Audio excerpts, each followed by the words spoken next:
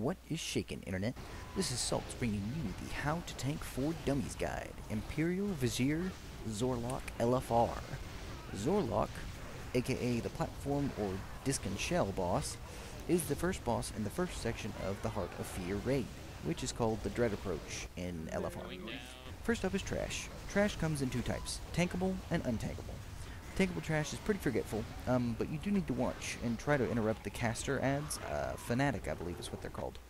The untankable trash is actually tankable at the beginning for a few seconds, and then they just spread out and go for the whole raid. I would suggest stacking up, but they cleave, so spreading out loosely would be the best. Just AoE them down as best as you can.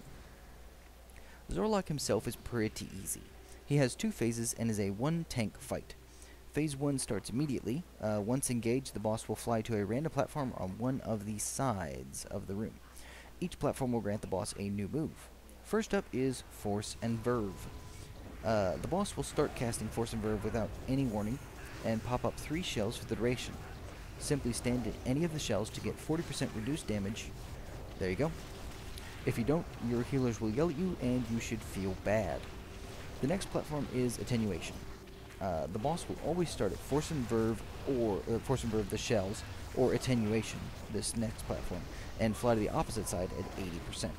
Attenuation is pretty simple, as the boss will shoot out discs in a spiral pattern. Just run around in a circle to avoid taking damage from the discs. It should be pretty easy in melee range. The third platform will always be the back one, which is Convert. The boss will fly here at around 60% health, and periodically mind control 3 raid members. Simply AoE them down or beat on them to break the mind control. Before I talk about Phase 2, I want to cover what the boss does throughout the fight.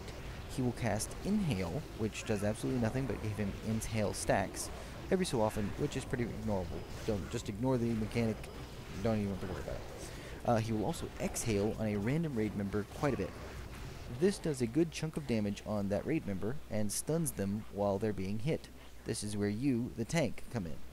Simply stand in front of the boss when he's exhaling on someone, and you'll take a little damage instead. And you don't even get stunned. Hooray. Note that there's gas in the middle of the room. If you stand here, you'll be silenced and take damage every few seconds, so don't stand here, obviously. At around 40 to 45% health, the boss will begin Phase 2. He will move to the center of the room, sucking up all the gas and gaining a lot of damage and haste. He will also start casting all 3 of the abilities from Phase 1. Attenuation, which is the discs, Force and Verve, which is the shells, and Convert, which is the mind control. Every so often, just avoid discs. Every so often. Just avoid the discs, stand at shells, and beat on your buddies. There you go. There isn't much else to say for tanking. Stand in exhales to make sure your raid members aren't dying, but otherwise, very straightforward fight. Overachievers. The only non-number difference I've seen in the fight between LFR and normal is that Attenuation sends out about twice as many discs to avoid. Force and Verve does a ton more damage, it seems, and Convert takes more or less people, depending on if you're a 25 man or a 10 man. Either way, I hope you enjoyed this very quick and very short guide for dummies, but it's a nice, simple fight. So, please like, favorite, subscribe, all that jazz, and, as always, you keep it salty, Internet.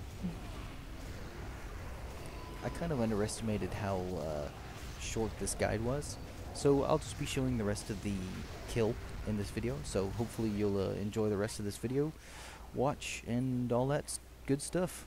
Thanks, guys.